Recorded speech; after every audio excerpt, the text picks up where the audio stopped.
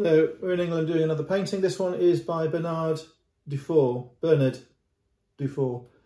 is a French artist who lived for much of the 20th century, and he has a distinctive style of painting. He draws the shape, and I think he uses a pen or a brush. It's most likely he's using a pen. He uses quite a viscous brown inky paint, and he starts by doing this outline. In this picture, you'll notice there's not a lot of sky. The top of the bell tower, the campanile, goes to the top of the canvas. So he's painting the outline.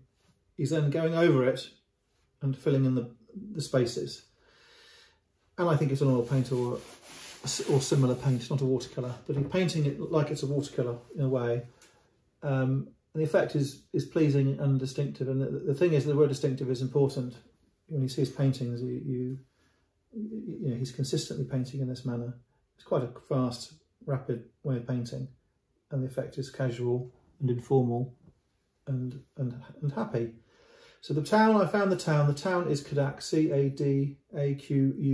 It's northeastern Spanish. It's on the Spanish side of the border, south of Perpignan. It's the next town down from the town Salvador Dali lived in. It's a few miles from that town. And the town is beautiful. I've been there myself. There's a bay with clipped trees. There are little buildings facing the esplanade with restaurants. There's a town hall, there's a church, there's a little bay. This is the little bay. It's a pebbly beach. You have the hills behind with pines on. It's absolutely incredible, CADAQUES. And the reason it survived is because the journey to CADAQUES is over a brow of a hill, and it's a real pain in the neck to get to and park in, and a real pain in the neck to get out of. And the nearest big town on the Spanish time is Figueres, F-I-G-U-E-R-E-S, I think it is. So very nice little place.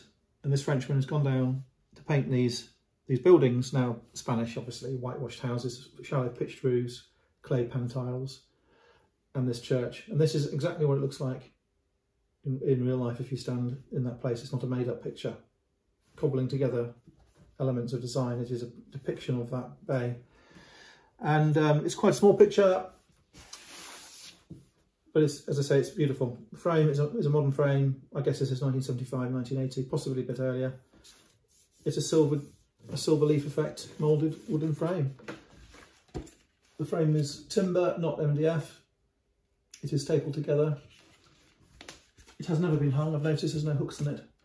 It's stood on the mantelpiece or something like that, or in a shop even. I like the frame. I think that the mouldings are possibly carved by hand. It might be carved by machine. It might just be pressed in. Not sure, but it's a nice frame. Beautiful picture with a texture, and it's of that place in northern Spain. Thanks for looking.